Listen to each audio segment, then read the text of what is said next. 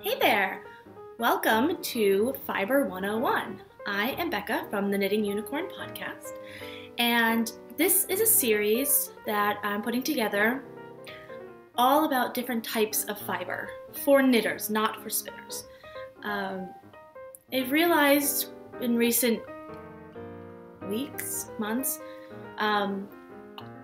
when talking to other knitters that a lot of people don't really understand the difference between fibers. I mean, a lot of us know the difference between wool and acrylic, but other than that, some merinos or cashmeres might pill a little, and we know some things like that. But I find a lot of knitters think that when they're picking out yarns for different projects, that as long as they have the same weight yarn, they can just substitute it. And they don't consider the fiber. I know that when I was a new knitter years ago, I went to knit it's kind of like a poncho type of thing, and it called for a bulky weight wool, I believe, but I knit it in alpaca, and the whole thing just fuzzed right up, which was not appropriate for the garment. So since then, I have really had a passion for learning more about different kinds of fibers. And I mentioned that in a previous podcast, and some people were interested in learning more. So I've put together this series, and each episode will be a different kind of fiber. And this week, we are talking about protein fibers, and specifically wool, which comes from sheep. So, welcome, and I'm so happy you're here. So before I delve into all of the different qualities of wool, I wanted to briefly talk about the 4 different varieties of fiber. There are protein, which is basically fiber, hair, fur, whatever, that comes from an animal. That can be sheep, alpaca, camel, yak, even silk. It can even be humans and pets. All of this hair is protein. And we will talk about that today, and not all about what makes protein fiber, but some of the specific characteristics that you don't see in other kinds of fibers. The next kind of fiber that is available is cellulose fibers, and those are derived from the cellulose that naturally occurs in plants, and those kinds of fibers would be cotton, linen, or hemp. Then there's cellulosic fibers. Those are also made from the cellulose of plants, but they've been chemically treated to form a liquid, which is then spun from a machine. Those would be things like rayon and tencel. And then the last variety is purely synthetic fibers, and those are man-made from completely artificial materials, and those would be your nylon, your polyester, and your acrylics. And yes, there are blends of all these different kinds together, and they create all kinds of beautiful fabrics.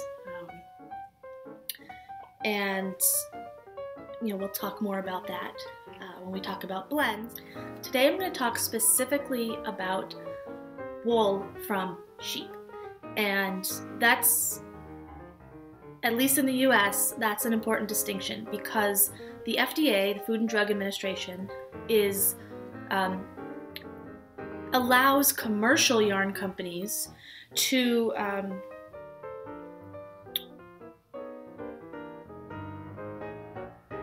they're allowed to label their different fibers as wool, even if they are not. So, for example, if it's cashmere or Angora goats, camel, alpaca, llamas, even vicuña, any combination of those or those on their own, they're allowed to be labeled wool. It's not often that they leave those off the label, because those tend to be more expensive fibers, and so it makes them more marketable and more expensive if they say this is a cashmere wool blend or whatever, but they do have the option to just call it wool, even if it's not primarily sheep. So that's just an important distinction to be aware of. And so today we're only talking about sheep. However,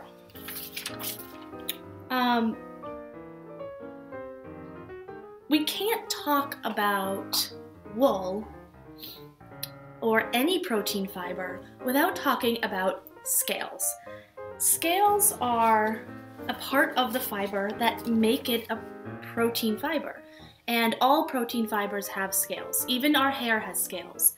I'm going to show this image from the Clara Parks Knitter's Book of Yarn.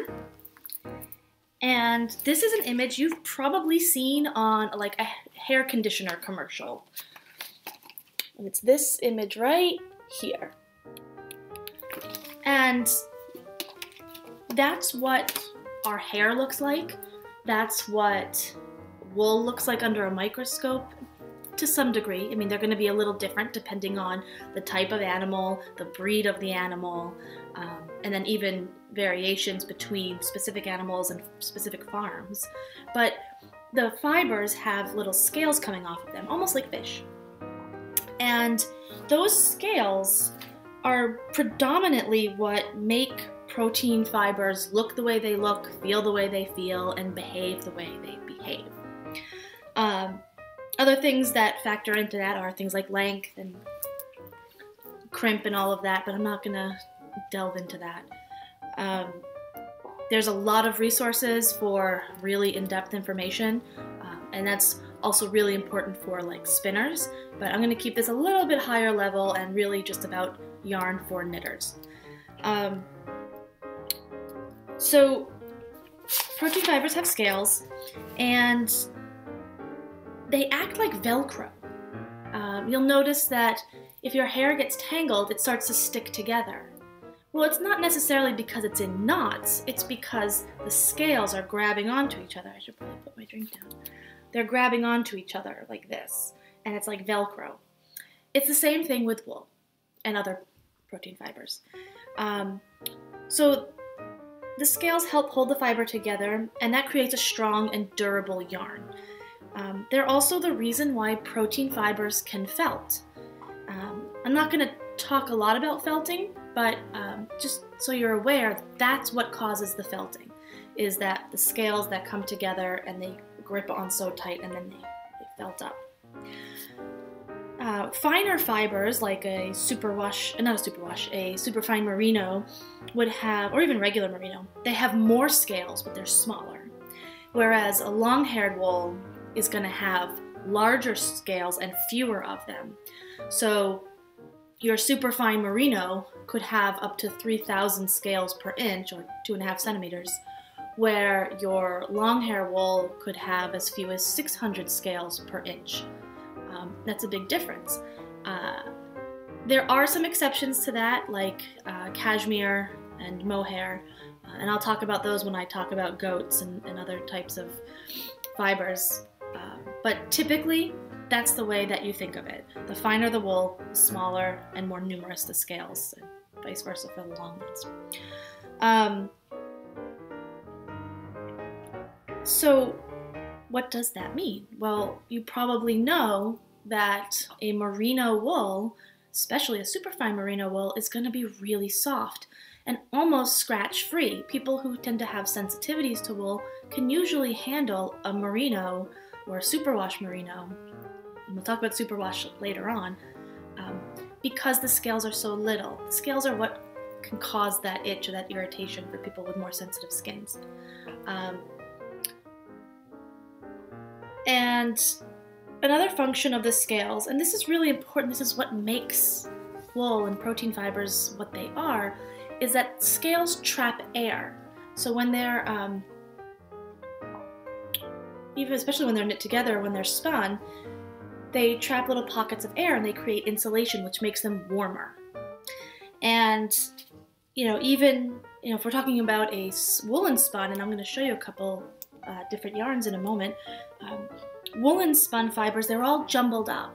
So they trap all kinds of air. So even a really thin yarn can be incredibly warm compared to something that's denser, like a woolen spun in a worsted weight.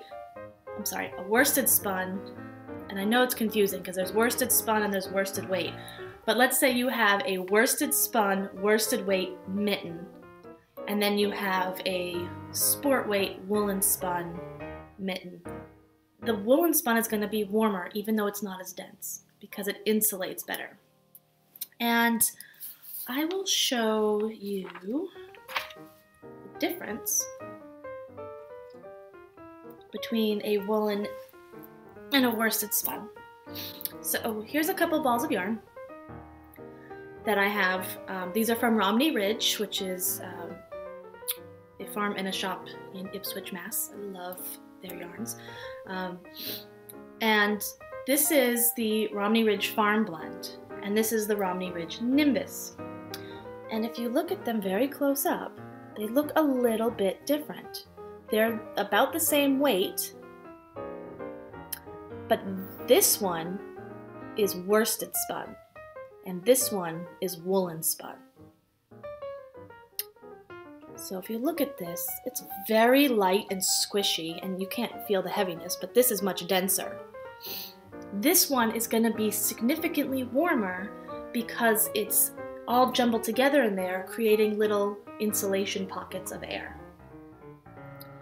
And they're both very warm because they both have scales, but the woolen spun will definitely be warmer, and you can see that it just looks a little fluffier than the worsted spun, even though they have predominantly the same types of wool in them.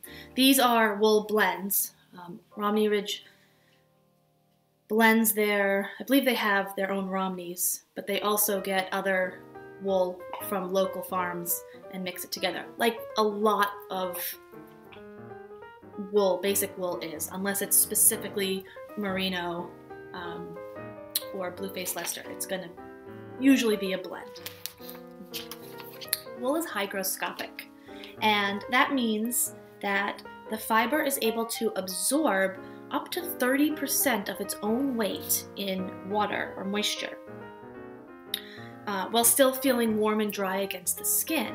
So this makes it a great product for outdoor activities. I have a pair of socks for running when it's not very nice weather like today, and they're woolen running socks that if I get into a puddle or it's raining and my shoes are getting wet, my feet still feel warm and dry. Hats and mittens and jackets, that's why wool is used for those kinds of applications, because it stays warm while wet. Unlike a cotton where if it gets wet, you get soaked and cold.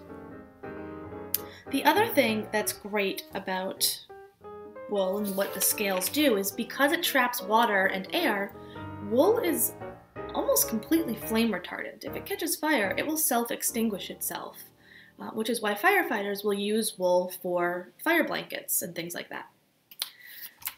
And the last thing is that wool is, it doesn't conduct static electricity the way other fabrics do. So, when you are walking around and you get a shock from the static electricity, you don't really get that from wool. So maybe try wearing wool socks around your house. Not superwash, but again, we'll talk about that in a minute.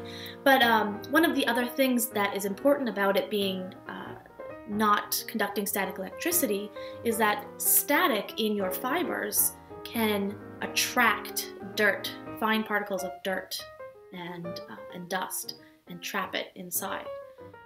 Because wool doesn't conduct static electricity, it's not trapping dirt in, so it's a much cleaner fabric.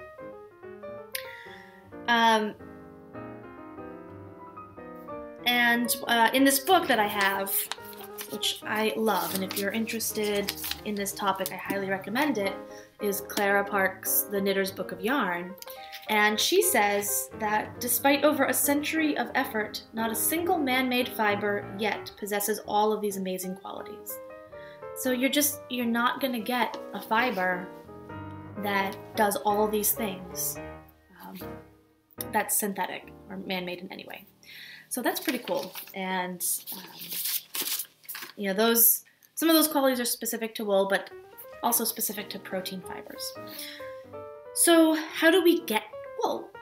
Well, sheep are shorn once or twice a year, depending on the sheep and the farm and how they process their wool. And it's almost always done in the spring and or the fall. And the massive fiber that's shorn off the sheep is called a fleece. And this fleece, it's usually a big, dense chunks of sheep wool. And it's called a fleece. And it contains everything that was on the sheep at the time of shearing. And oftentimes that means dirt, it means vegetable matter, and it means lanolin. And lanolin is a greasy substance that is secreted from the lamb's sebaceous glands, so in their skin. Just like we have sebaceous glands and we excrete oil, which keeps our skin moist and does other things for us. Sheep also have sebaceous glands and they secrete lanolin. Lanolin does a couple things. It kind of waterproofs the sheep's wool, and it also helps protect their skin from infection. And lanolin has been used for years as a moisturizing product and used in a lot of different types of products for that.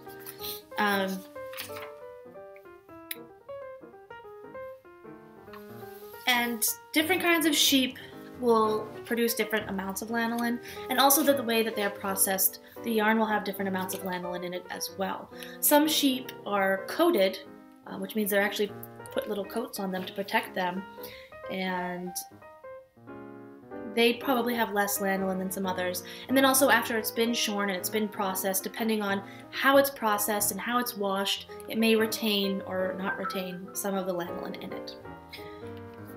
So let's talk a little bit about sensitivities. There has been a debate going on forever between knitters and dermatologists and doctors, whatever, about wool allergy. I'm sure there are people who are allergic to wool. I mean, there's people who are allergic to everything. I am not allergic to wool, but I'm definitely sensitive to it, and a lot of people are sensitive to wool. And like I said, that could be the scales. So a finer scale fiber may be better for you, like a merino. Also, there are some people that believe the lanolin content, people might be sensitive to lanolin. So you might want to check your content on that. And also, because I said before, the FDA isn't required to tell you exactly what kind of animal fibers are in the wool, for the most part. There could be something else in your yarn that is causing sensitivities. So if you are feeling itchy, there are things that you can do. You can try, first of all, check the content of your yarn. You can try and knit more with superfine merinos or superwash merinos. And you can also check out some blends. Some wool acrylic blends might be better for you. I know that I just knit a baby sweater in the Barocco Vintage, which is a merino acrylic blend, and it's crazy soft without any itch. It's perfect for babies. So things like that can really help. And superwash merino is a type of wool that is also not itchy. So if you're really crazy sensitive, I know a couple people who are, they are even sensitive to superwash wool merino, but that's rare. Most people can have superwash merino against their skin, which is one reason it's used so often in socks. And so, I'd like to talk a little bit about superwash wool. And Anna from the Dunkelgrün podcast has a really good segment in one of her podcasts about superwash wool and the specifics of it. And I will link to that somewhere up here so you can check that out, because that's a great episode. She's a chemist and she knows a lot about this stuff. But basically, the traditional method to make superwash wool is called the Herkesset method, and it's a chemical process that strips the yarn of its scales. And basically it turns it into a fiber that's not really wool anymore because it doesn't absorb water. It's not hygroscopic anymore. It doesn't insulate with air pockets anymore, so it's not really very warm. It might as well be comparable to cotton, and it's a little warmer, and it's not the same as cotton. But I mean, it's not really wool anymore because the scales are what make wool wool. And the other thing about superwash is that the Herkesset method is really bad for the environment. Now, the good news is that there are lots of new techniques that have come out and have been coming out that are much more eco-friendly. I was recently watching, oh my gosh, I don't even know what it was, but I was watching a podcast where they were talking about how the Army uniforms have to be made out of superwash merino for some reason, I forget why. And because of that, it has to have government standards where it has to be organic and it can't hurt the environment and things like that. So a lot of those wools are using other methods. And there are different things that you can look for. There's looking for GOTS or GOTTS certified, Blue Sign certified. Blue Sign is a chemical certification. It's not specific to wool, but things that are Blue Sign certified are eco-friendly. And then there are some wools like Tanis Fiber Arts, I know, is one that uses an organic GOTS certified wool, and Swan Island uses, they have a method called Eco Wash, and I don't know the specifics of how it's done, but it's an eco-friendly way to create a superwash wool. So if that's something you really care about, those are things to look out for. But superwash wool has its uses. I am not dissing on superwash wool at all. It's a great thing. Like I said, it is something that's really good for people with sensitivities to have against their skin. And it also makes a great sock because it doesn't felt. And what superwash does, the whole reason for superwash is it makes your wool machine washable. Now, I still don't put any of my superwash items in the dryer. I just don't. They have gotten in the dryer and they've been okay, but I try not to because I really want them to last as long as possible. But I throw them in the wash with all my regular clothes, and I just wash them, and then I lay them flat to dry, or if they're socks, I might put them on blockers and be done with it, which is great. And for a sock, which is something you wear a lot, you want it to be easily washable. Not everyone wants to hand wash knits all the time. It's also really good for gift knitting because you don't know what you're going to get, who you're going to give it to, how they're going to treat your knitting. I mean, hopefully they're knit-worthy people and they take good care of the things you knit them. But, if they're not knitters and they don't, they're not going to hand wash everything. So superwash is great for that too. Also, I don't know how accurate this is, but it is my understanding that, I don't know if it's all superwash wool, if it's one particular method or what, but I've been told that superwash wool often has a coating on it to help smooth that yarn and smooth down any scales that may be there. And that coating is almost like, or it is, nylon based. So a lot of us still use a superwash merino nylon blend for our socks, but technically you don't even have to if it's not going to be a hard wearing sock because there's a coating already on the yarn that is like nylon. So don't take my word for that. I can't remember where I heard that. Might have been from Anna on Dunkelgrün, but I'm not sure. So I by no means am telling you to ditch the nylon in your sock yarn, but it is definitely a sturdier yarn.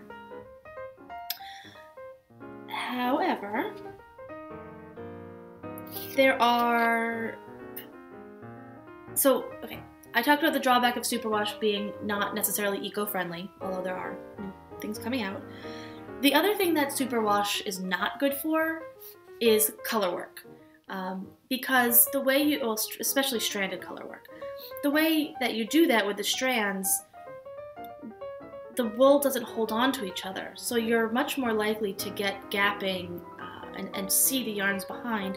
Also, superwash wool doesn't bounce back to its original shape. Regular wool is extensible, which means it can stretch out when it's wet, and then when it dries, it will go back to shape. It almost like it has a memory of the shape it was in. Superwash wool, and that's because of the scales. Superwash wool doesn't have the scales anymore, so it doesn't do that. And it can just give your color work a really messy look. You know, whenever possible, you should use a non-superwash wool for your color work. Some of the organic superwash wools are not quite as stripped of their scales as the Hercaset method, and so some of them do have a little bit of scales, which means they still could felt and they still could grab a little, so you might be able to get away with those, but typically I would stay away from superwash in color work.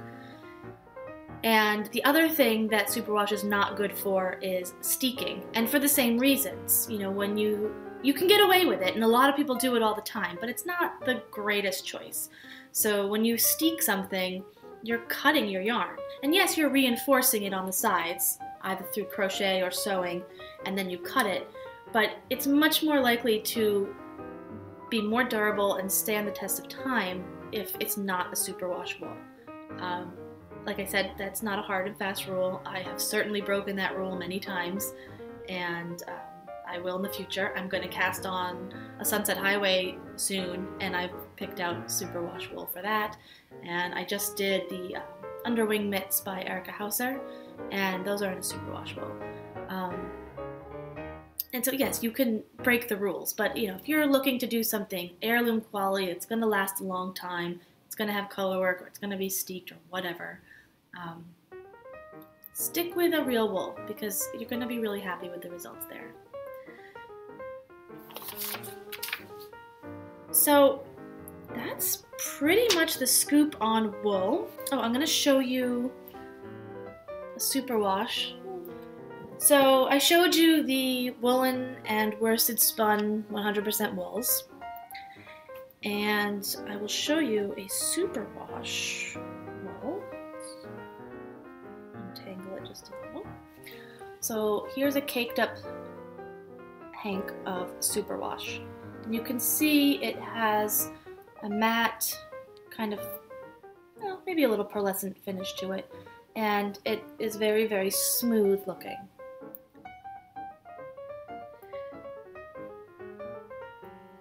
And then this is our woolen spun. Let's see if I can do this. All of these against each other. Nope, this is worsted spun, sorry.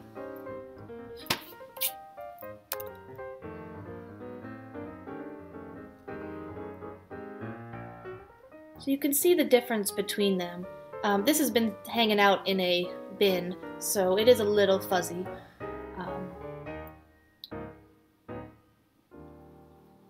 But especially when you see them next to each other. This is clearly a much smoother yarn, and this is a merino nylon, whereas this is 100% woolen spun blend of 100% wool. So that's the difference there. And this is crazy soft. Like, I could have this right here up against my sensitive neck skin, and there's no itch at all.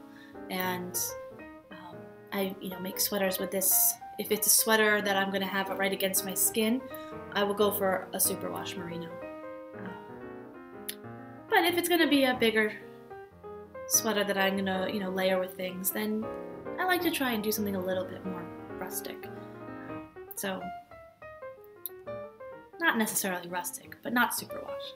I do like merino a lot, so, and cashmere, but Next time, we are going to talk about goats. So we're going to talk cashmere goats for that oh so coveted cashmere. And we're going to talk about Angora goats, which is what gives us mohair. Not to be confused with Angora bunnies. They are not the same thing. I didn't know that. Maybe you didn't know that. Now you'll know that. So that is all I have to talk about for wool today. I hope that this was really helpful for you and it will help you make good choices for your yarn and your projects. And I will have a thread on Ravelry for questions about fiber. So if you have any questions or there's anything you want me to talk about, post there and we'll see you next time. Thanks.